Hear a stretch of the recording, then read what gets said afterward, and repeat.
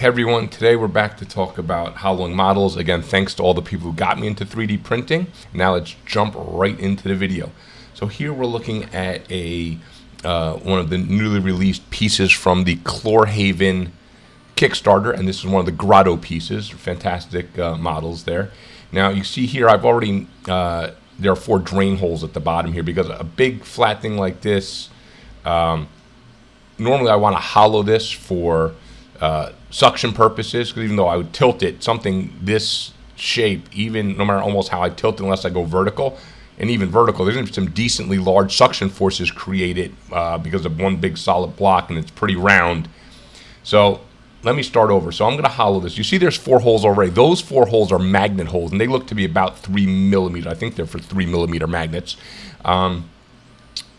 And so those are not drain holes, obviously. So I want to hollow this model, and then I want to show you what the problem is with hollowing a model like this, and you're going to see. So here we go. We're going to hollow it, okay? Takes a few seconds to load in, and then boom.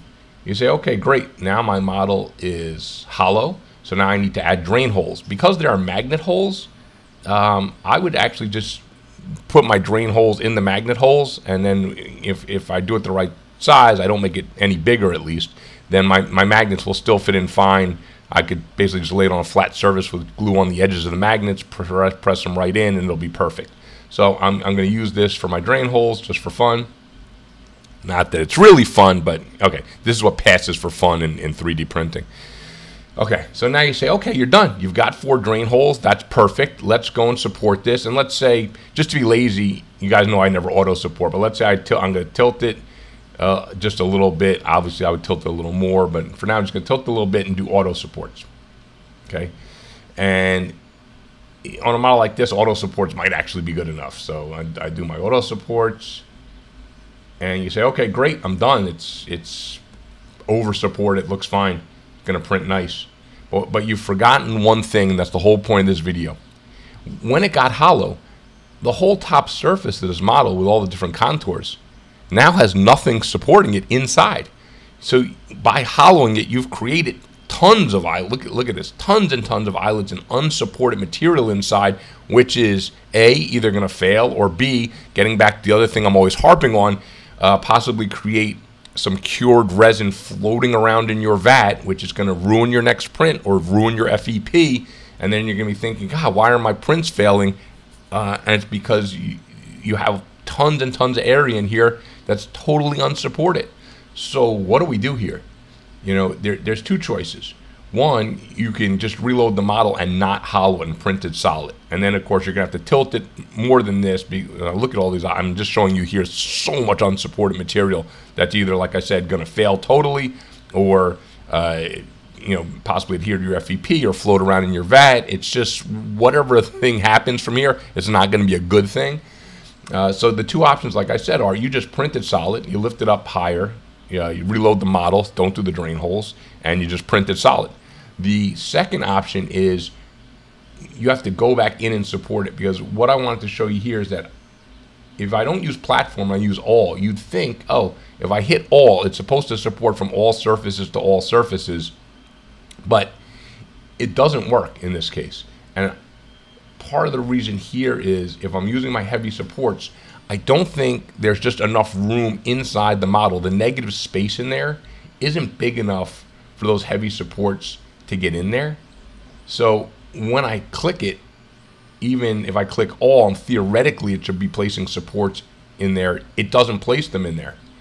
So that means I have to go and manually look at these islands and then go in and manually place supports like I would on the outside of the model. And here I'm trying to put some heavies in, and this is where I'm seeing the problem of why when I hit auto support and all, it wouldn't go inside the model, because there's not enough space here when I click it to get a support in there.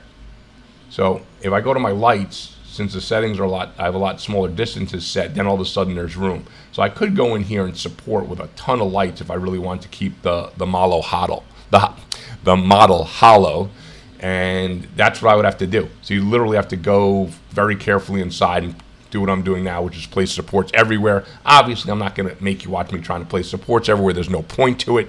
You get the idea of the video, which is anytime you hollow a model, and any model, you must look inside the model afterwards to make sure you haven't created islands that need support, because 99 times out of 100 when you hollow a model, you will be creating spaces inside that are unsupported.